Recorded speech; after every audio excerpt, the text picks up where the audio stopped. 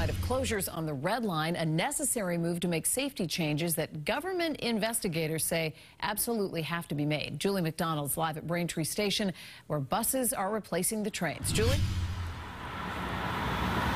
Well, Lisa, it does seem pretty smooth sailing here in Braintree. Every few minutes, those shuttle buses are pulling up. The station is well labeled, telling people about this short-term disruption just this week and next. There are also 3 MBTA employees along here answering questions for any riders who may not know about the change.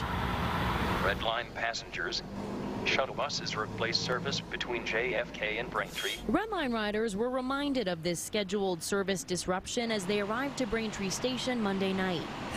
It's kind of frustrating. It's going to take a lot longer to get home. Nighttime Red Line passengers can expect the shuttles Monday through Thursday this week and next. The MBTA is doing some track replacement and realignment at the instruction of the Federal Transit Administration. What can we do? They just need to get work done. The FTA is investigating a series of recent safety issues on the T. A runaway train rolled into Braintree Station from the adjacent rail yard. And last month, another train rolled through the station without stopping. Me personally, to be honest, I will give it a D-.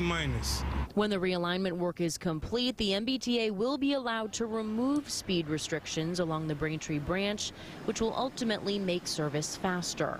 At the end, they have to do it to help the community, but I would say fix it as soon as possible. And again, these shuttle buses running just Monday through Thursday this week and next along a portion of the line, Braintree to JFK. The shuttle buses are free, and it's after 9 p.m. that these shuttles come into play. Live in Braintree tonight, Julie McDonald, WBZ News. Julie, thank you.